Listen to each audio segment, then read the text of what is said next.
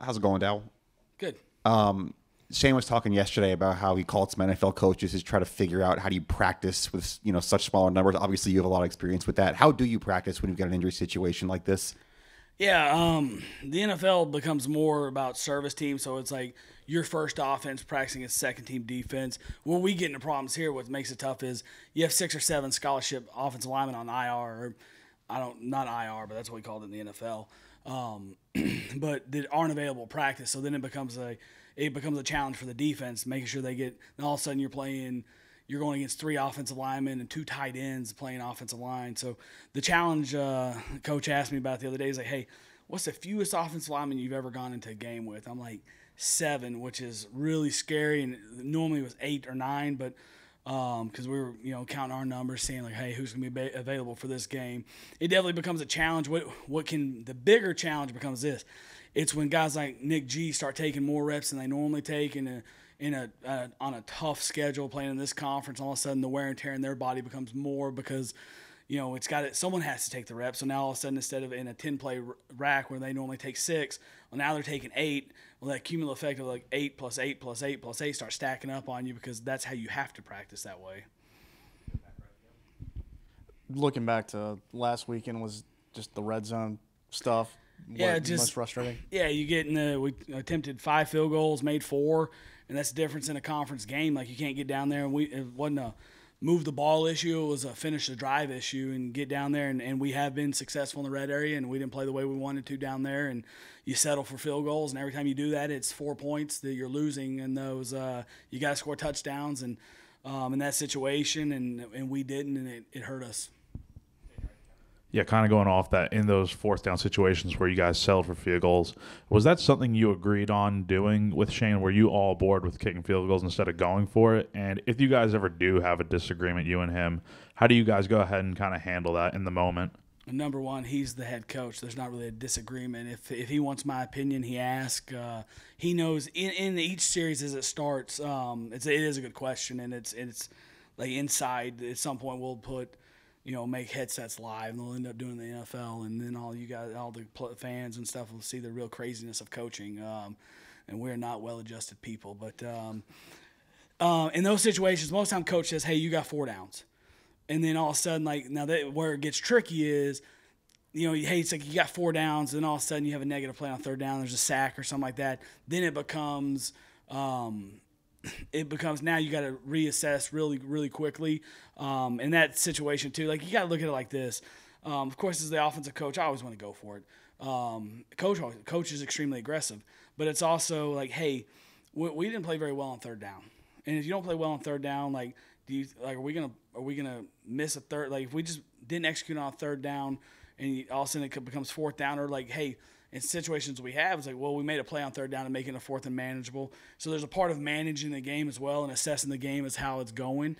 And we need to give them more confidence. And there were some things on 3rd down, and all of a sudden, it's the first series where we get down there and we don't pass a game, and we're on the 20-yard line. I think it's like 3rd and 5, 3rd and 6, and if we pass it, we're actually Harbor's going to catch the end cut for a 1st down. But we don't pass and we take a sack, and all of a sudden now it's like 4th and 14. And like now percentages, like once you get past that 4th and 6 marker, like you're better off taking the points in that situation. So it becomes a feel. Coach Beamer does a really good job communicating on what he wants to do before the series starts. And there's been times when he's asked, like, hey, what do you guys think right now? Do you love this call? Do you love a call right here? And most of the time, like, hey, 4th and 6 or less, you really like it. You feel good about it. And it starts to get into longer yardage situations, and you're not handling their games and the pass rush up front as much. I think that also gets thrown into it as well. I know you've talked about this a little bit in the past, and I'm assuming you're not dealing with any of the message board stuff, so this is kind of just answering. That would be true. Yeah, answering it for them. I know on the outside, some people look at it saying, on the offensive line, insert this player here, and everything can figure it out, but as you know, it's obviously a rapport thing. How much of that is challenging with the injuries that you've gone through this season? And again, obviously we've seen certain issues on the offensive line with certain players, but you're trying to figure out still the best formula for that week. Yeah, it's. I wish it was plug and play. We'd be in a lot better situation right now. you get really frustrated with what we could be in the passing game if we were better that way, for sure. Got a lot of faith in number 7 and finding the right guys. And 17's obviously a really good player, and Nick Harbor's starting to come on. Some other guys starting to come on a little bit.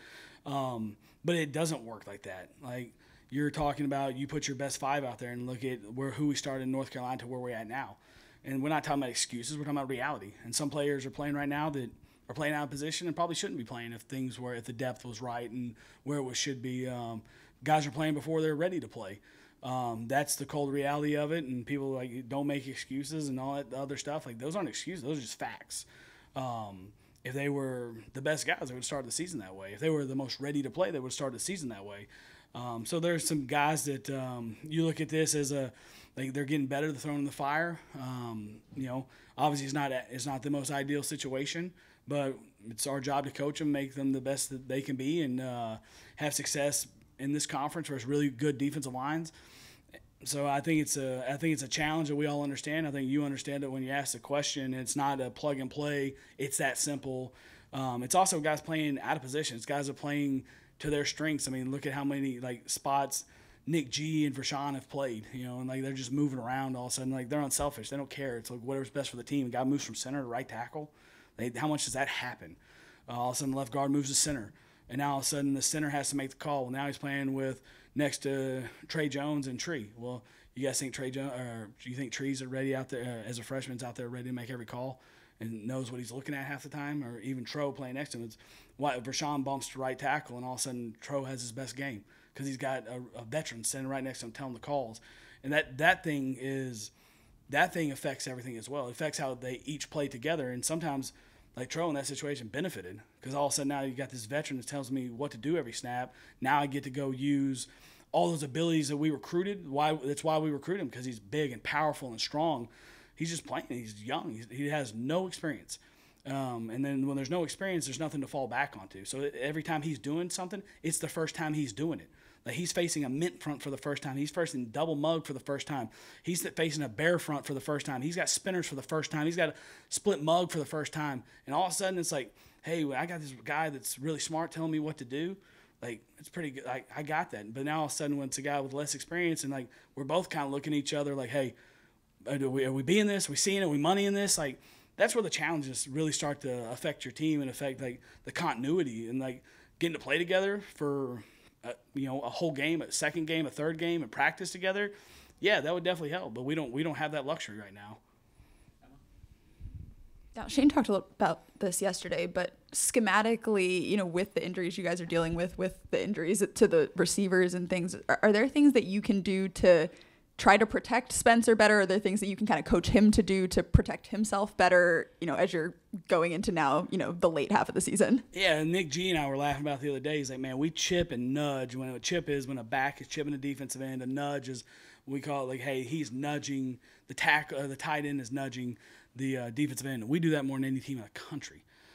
Which also hurts getting guys out, distribution. You go back and you look at some of these early games, we're getting 5 guys out, we're emptying people out and all that stuff. And now we're trying to help our tackles more.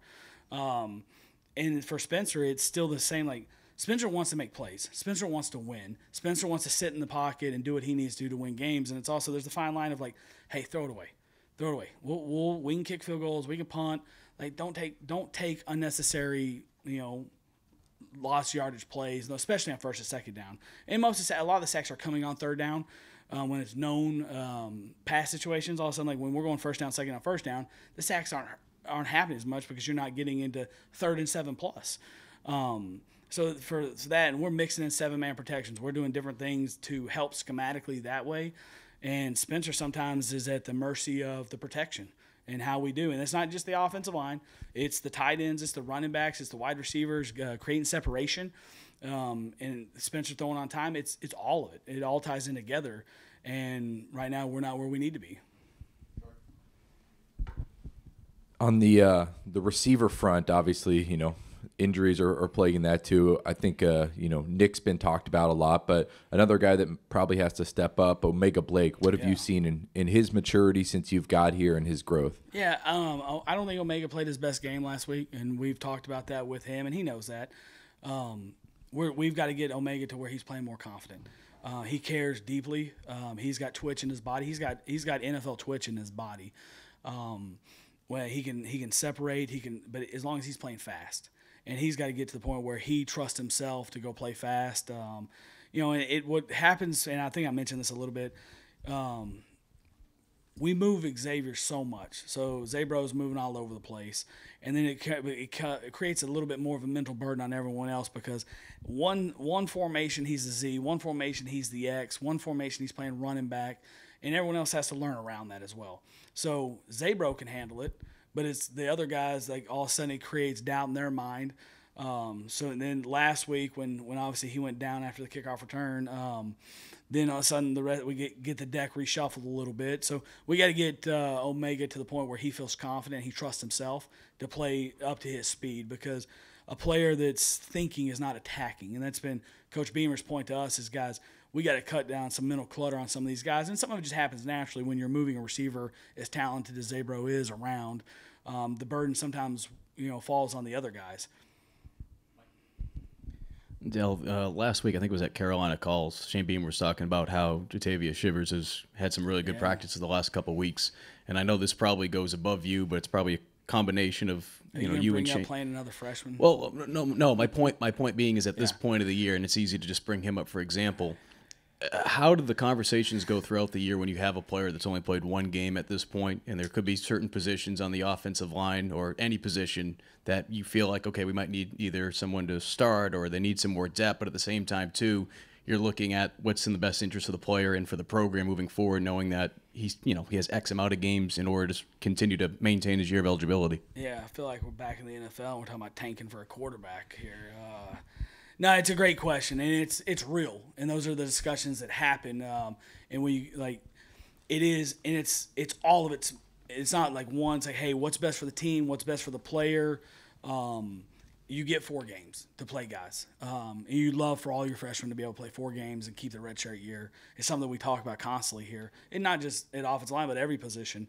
And we've got a couple guys that all of a sudden you really want to redshirt them, and you want to give them that that extra year. But then injury starts occurring, things happening, and they have to be.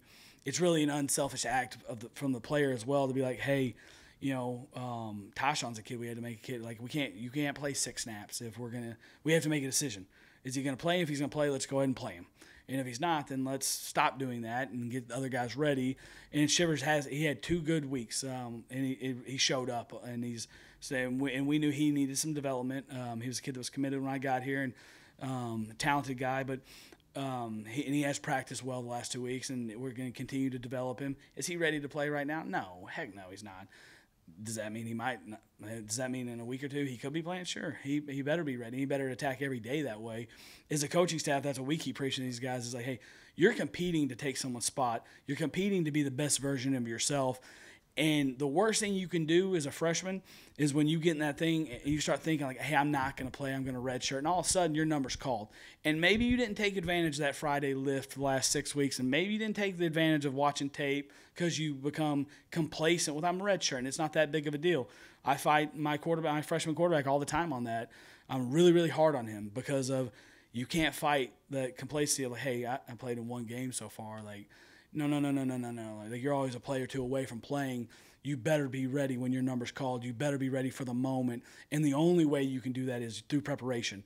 And it's not just here. It's watching tape afterwards. It gets hard. Like they're kids. They're humans. Like you go home at night and you didn't travel last week. You think you really want to turn on the team run and watch the 12 plays of team run to get a mental rep? Like no, they want to hang out with their boys and run around 650 and chase girls and do all the stuff that kids do. Like.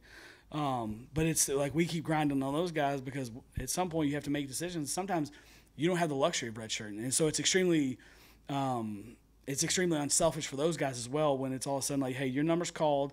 Maybe it's not what you wanted. Maybe it is what you wanted. But when your number's called and the team needs you, you got to be ready.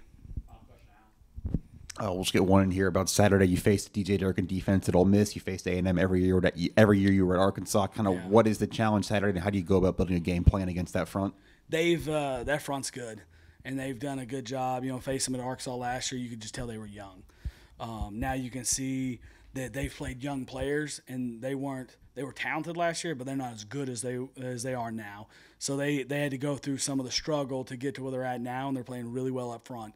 You get into 3rd and long versus group and 3rd and 7+, you're gonna have problems. There's very few times you turn on the cut ups and you say, hey, here's the 3rd and 2 to 3, the 3rd and 2 to 3 cut up, and there's no reps. And all of a sudden you turn on, well, let's look at 4 to 6. I think there's 8 reps for the season. But then all of a sudden you turn on the 3rd and 7+, and there's 48 reps. You can see what the front does to opposing teams. Like, it's a talented front. They're well coached, and Coach Fisher's done a really good job recruiting. The defensive line coach and Coach Durkin have done a really good job using the pieces they have, and they're extremely talented. It'll be the best front we've faced, and we faced some pretty good ones with Missouri and Tennessee and Georgia. And even North Carolina, the number 25 is a really good pass rusher for those guys. But this will be the biggest challenge of the year for us, and it will, like it always does, it'll start up front. Appreciate you guys.